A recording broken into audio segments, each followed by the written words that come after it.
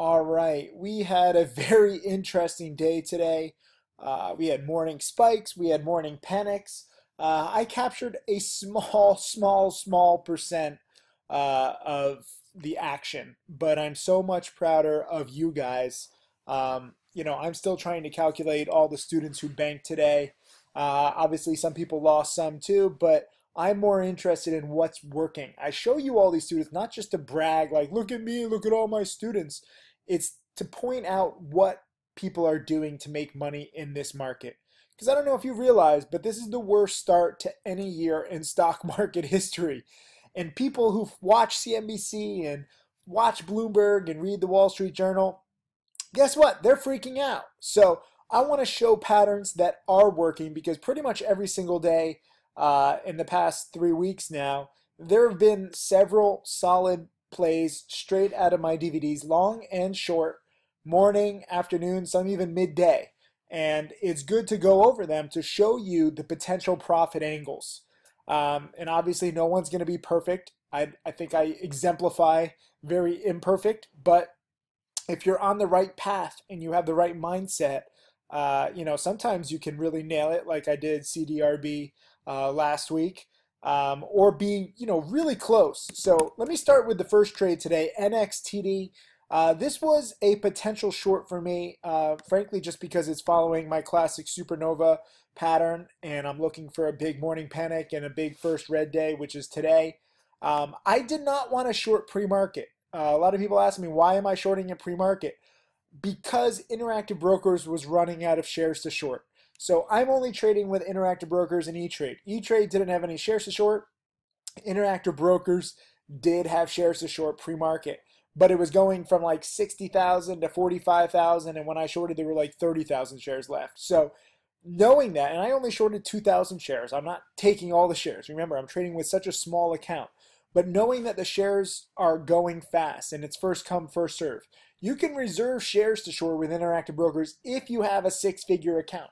I don't have a six-figure account anymore. So I'm back with the masses, third class Titanic. I'm down at the bottom, like, open up the freaking gates, right? Let me out. At least give me a chance so that I can be like Rose and Jack, if you watch the movie Titanic. So I'm looking for shares to short, not because I think that it's necessarily going to crash, but because that's my only option. So for me, I'm shorting at pre-market because, first of all, it was fading a little bit pre-market off of the 130s. So there was a chance that it would just, straight up morning panic. But more importantly, I had to. Otherwise, there would be no shares to short at all for me. I think actually some shares did open up right around here, right around the open. So in hindsight, which is always perfect, I didn't have to short. But at the same time, what you learn from me is that never ever follow my alerts, okay? Long, short, cut losses quickly, buying, success, whatever. I'm trying to show you structure. So when I make a trade, when I short pre-market, it's not so that, oh, I want everyone else to follow my trade. It's to show you, because I know that I'm going to be doing a video lesson later recapping, why am I shorting pre-market? And on a stock like this that I think is going to crash, I'm shorting pre-market only because that's when there are shares to short. And there was a chance that it could just fade, and that would be my only chance to profit. As it turned out, it faded, and then it uptrended for pretty much, 45 minutes into the market open. And I thought that there would be a morning spike. So I covered roughly break even. I made like a penny or two because I wanted to protect myself. I shorted only because there were shares to short. I covered only to protect myself. As it turned out, I could have shorted anywhere in here and I would have been dead on right. So I had the right idea, but because I'm limited with my number of day trades, I'm limited with the number of shares to short. These are very useful lessons for people with small accounts. Big traders, they're laughing. They're like, ha ha ha, Tim, I just went in and out. I covered some, then I reshorted, and they're laughing. And that's not useful for you, many of you who have small accounts. So you have the same kind of mindset, or I have the same kind of mindset as you guys with a small account. It's all nice and easy when you can go in and out, whatever. It's much easier when you have a big account. But when you have a small account, I want to show you the obstacles. That said, I'm not regretful of my cover, and I'm not regretful of my short, because I knew that I'd be doing a video lesson. I knew it would be a good video lesson whether I made money or not. I want to explain why I would only short pre-market, not because I want to, but because the shares were running out. Better shorts, a lot of people shorted it into the failed morning spike here in the 130s and 120s, and they covered for a quick 20, 30 cents a share, 20, 30, 40%. Freaking awesome. So the pattern works. I got a little sidetracked by the subtleties of this, dealing with a small account. But it's a win because you guys saw it, you banked, and you learned, and you see exactly, what prevented me from having a big win. I mean, it would have been nothing huge. I mean, I had 2,000 shares short at 125. Even if I had somehow held on to it, and again, I don't regret my cover because I want to protect myself when it's not heading in my direction.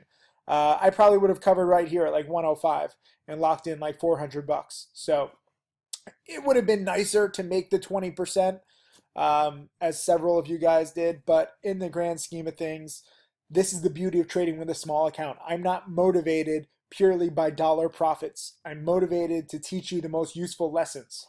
And I think that's very useful. A better play was ZFGN, which was spiking pre-market, but I didn't really watch this near the market open because I was dealing with NXTD, and frankly, because this is a $10 stock. It's out of my price range for my ultra small accounts. But those of you who have somewhat bigger accounts, maybe under 25,000, but like 10 or 15,000, guess what? You buy 1,000 shares pretty much anywhere in here. It's tough to buy when it spikes up pre-market like this at 7 and is downtrending all pre-market. But when it hits this level here, in the mid 8s, you have strong volume right at the open, and it's breaking out past this 840 level, and more importantly, above this 875 level. This is a clear buy. And when my account gets bigger and I can buy, let's say 1,000 shares of this, I'm buying this breakout over this little high, probably 1,000 shares at like 880. And, this is at 10 a.m. So it's a little bit of a delayed morning spike. But by like 10 a.m., I'm in at 880 and I'm out at, let's say, 10 or 10.50, and I'm making $1.50. It goes all the way up to 11.80. So you can make $3 a share on this breakout of the pre-market highs, 8.80 to 11.80. And what is this? This is literally 10 minutes. So $3 a share in 10 minutes. And I got to give props to Brendan. He is the student of the day. He is a recent Trading Challenge student. Just became a Trading Challenge student like a month ago. And he's been cramming all my DVDs, and he says, here are the results. And he bought it a little early, actually, at 8.25, and he sold it at 11.30. Good patience. And I was like, awesome job. And he's like, I'm through most of your DVDs, wanted to jump out for a small loss. Your teaching kept me in and kept me profitable. That takes balls, man. So props to Brendan. He also said, oh, I guess I quoted that already. And also Carlos, huge trade here, where he's buying and then actually shorting. So you can play the volatility both ways here. This is a nice morning spike, but it's also, if you look at the longer term chart, it's an ugly long-term chart. You shouldn't be too aggressive on the long side, and that's probably why I'm not long overnight, because it's a high price stock and because it has a terrible long-term chart. But you can, really solid traders and the best traders go long this $3 run up and take either $1, $2, or $3, and then you can make $2, $3 on the downside here. It's a lot choppier on the downside, so I would suggest for you beginners, it's a lot easier to buy these morning spikes. But look at Carlos. His name is Conscious Warrior in chat if you want to congratulate him.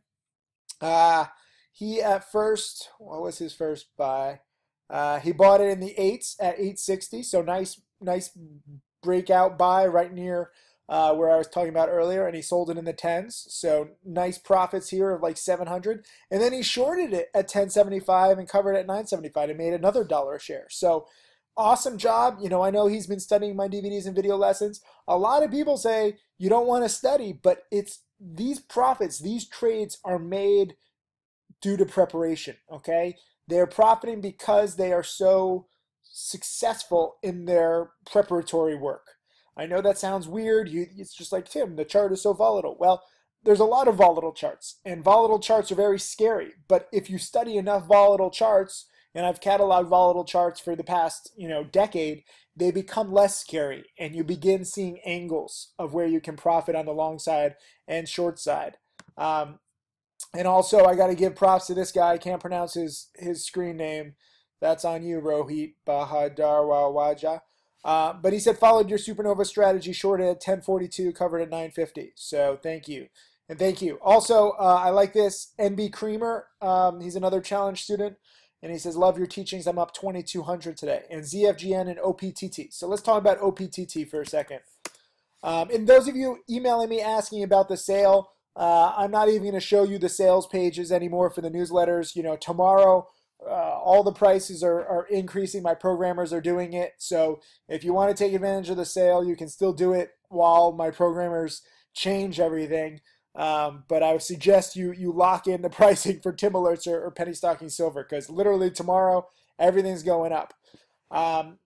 OPTT had this big spike here right around 10:55. They came out with a positive press release about their technology. This is a former supernova, not in the past 100 days, but in years past, it really spiked up a lot if it can get the volume up. And this is the first big volume day. This could spike again tomorrow. It held its gains pretty well. I saw it spiking from 120 all the way to 240, but it was too quick. I bought it on a dip here. I tried to buy it at 202 with E-Trade, and this was a problem. I still have to actually talk with them, because now I'm counting the pennies because I have such a small account. I have a $2,000 account with E-Trade, or now it's, I guess, like $2,500. But I tried to buy it at 202 on the 40 cent a share dip. And the whole goal was that I thought it would dip and then, retest the highs at 240-ish. Usually stocks, when they're spiking, they don't just spike once with breaking news. Usually they spike once and then dip. And then, this one actually turned out to be a perfect double top. So this was a good example. I'm finishing my work on my Spikeability DVD. You'll see many patterns of these double tops. But the key is not to chase it at 240. So I tried to buy it at 202. I actually got an execution at 210, which was kind of pissed me off because it's not really that great of an execution. But, I was trying to buy it on a 20% dip. And if I'm buying it at 202, if it goes under 2, then I lose. I was going to cut losses at like 198, 197 and lose like $50. And then if it goes back to 240, I make $350. So you have good 5-to-1, 6-to-1 risk reward. But as it turned out, I got executed at like 210. So really only 30 cents of upside and like, 15 cents of downside. So really only 2-to-1 risk reward given my kind of crappy execution. So be careful when you're chasing a hot stock, pennies matter with risk reward. As it turned out, whether I bought it at 210 or 202, it did go back to 240. But then it couldn't break out. So a lot of people ask, how do you know if it's a top? You never really know, okay? Sometimes, like if you're trading ZFGN, I know some people who were buying it here, on this little bounce pre-market, or they were buying it, on this one right here in the afternoon, thinking that it was going to retest the high. You never know which bounce is going to really go up that much. I mean, you have odds, right? Like, pre-market is probably not going to go back up this high. You have to consider where ZFGN has come from. Yesterday it was a $5 stock. So when it tries to bounce here, it's already up nearly 100%. Pre-market, you're not going to have a lot of volume. The big spike came with the big volume right near the market open. So you have a higher percentage of spiking with bigger volume. OPTT had, multiple attempts with big volume here. But when it fails to break the new high, you're out. And I actually tried to get out at like 240, 239, didn't get executed. I got executed at like 232. So I made like 20 cents a share, $180 after commissions. Not bad for, a little $2,000 account. But it was kind of disappointing. You also have to kind of consider where in the day it is. If you watch my Tim Line DVD, you know how I'm going to trade midday around 11 a.m., noon p.m. Eastern. I'm not going to be very aggressive in my holding times because while this had breaking news right here, you have to understand most spikes in the middle of the day fail. So always, be conscious of what's happening. But I like NB Kramer. Between the two of them, he made 2,200. Here's Punch Out Pilots also. He was in ZFGN at 8:38, out at 10:30. I already talked about Brandon. Tyson, this was awesome. Tyson says his thank you. I made over 5,000 on my first day trading real money. Thank you so much for your great lessons. And he posts a screenshot. He's trading NXTD, and he lost 120 bucks. So I think he actually got caught short near the market open, like I was. But ZFGN, he made over 5,000 bucks on his first day trading with real money. So big ups, Tyson. That's pimp. And then also, this was cool. I saw this. Spock Stock said, never thought the lessons would pay for the annual fee and DVD in only the first 2 months of trading.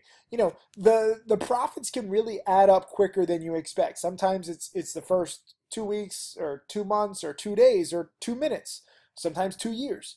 The whole key is trying to be prepared for these kinds of patterns. So in all of these patterns, OPTT, ZFGN, and NXTD were all happening when the overall market was just in the absolute gutter, all before noon. We got a nice little market bounce back into the close. But a lot of people are like, Tim, are you worried about the overall market crashing? And the answer is no. There's still tons of volatility. Also, KONE was a morning spiker. I warned against this right near the market open. I was like, there's not that much volume, to really sustain a big jump. This one has spiked big in the past. So be conscious of what it takes to really spike. It got up there, but the big spike here, well, I guess this was back in 2014. That was more of a bull market. But the latest spike, it had what, triple the volume? Let me see. Like double the volume when it really spiked up there. So look back and see how the volume is tracking with recent spikes. KONE has spiked so many times before. I don't mind people trying to buy this at the market open. But when it fails here, it even actually had a nice little attempted secondary spike. But you see the double top here. When it fails either on the first time or the second time, there's no way you should give it a third time. And smart people actually took the reverse position and shorted. And you can do this on any of them. OPTT, when it double tops here at 240-ish, short it. I'm not going to get offended if you trade against me, okay? I'm not like one of those traders like, you trade against me. I don't care, okay? I'm not always going to be right. And a lot of people who were shorting this in the 230s, 240s, guess what? You made an easy 20, 30% on the way down. So that turned out to be a better play than my dip buying opportunity. So I'm not always going to be right. No trader is ever guaranteed to be right. Feel free to go either way, long or short, as long as there's volatility. That's the beautiful thing. Go in with a plan and go in with volatile stocks. I got to give props to a few more people. Omega Phone made $545 in 4 minutes. Victor, great NXTD short. This is the trade that I should have, would have, could have had, but Victor did better than me, so I'm proud of him. Here is L2 Oil. I don't know how to pronounce your name. Are you? Is it like loyal with a 2? I don't understand. But he shorted at 120, covered at 1, made 200 bucks. That's cool. This one's cool. Poolman was in ZFGN really early in the 7s and out in the 8s. That's fine. It's okay to sell too soon. At least you learn. The Throne was in at 877, out at 1030 for a nice $1,300 gain. We already talked about Conscious Warrior. Scorpio's timed K1 well. 430 out at 490, made 600 bucks in a few minutes. That's an adrenaline kick, right, Scorpios? Bentley Tech was in at 877 on ZFGN, out 1084 for a $400 profit from my sick day at home from work. Freaking awesome. Here's Polo, made $600. Total $745 gain for the day on 2 trades on ZFGN. I already talked about Punch's Pilots. Already talked about Brandon. Here's Johnny. Shorted ZFGN at 1068 out of 1018, but still made $1,000 bucks, and he's scared. And you should be scared, but it's kind of cool to make $1,000 while you're scared. Already talked about NB Kramer. Oh, this was another one. NB Kramer shorted OPTT at 225, covered at 187. That's a better trade than me. I made 20 cents of upside. He made what? 30, 35 cents of downside. KG shorted OPTT at 226, covered at 209 from the Hong Kong airport. I've had very good luck from the Hong Kong airport. I have a video on my phone I need to upload where I made a few $1,000s. I love that airport for some reason. The business class lounge, I don't remember what airlines. Maybe it was Emirates. No, it was Singapore Airlines. Freaking awesome. Here's Suffmeister covered OPTT in the 170s from 212. Awesome. Made 35 cents a share. NB Kramer also covered again his short on OPTT from 180 at 164. And now he made 3,000 on the day. And then G21MD was in ZFGN at 930, out at 980. So he made 50 cents a share. So I want to show you the angles here. This is what's hot. This is what's working every single day. Outsiders will say penny stocks are random. They're, manipulated. This is all luck.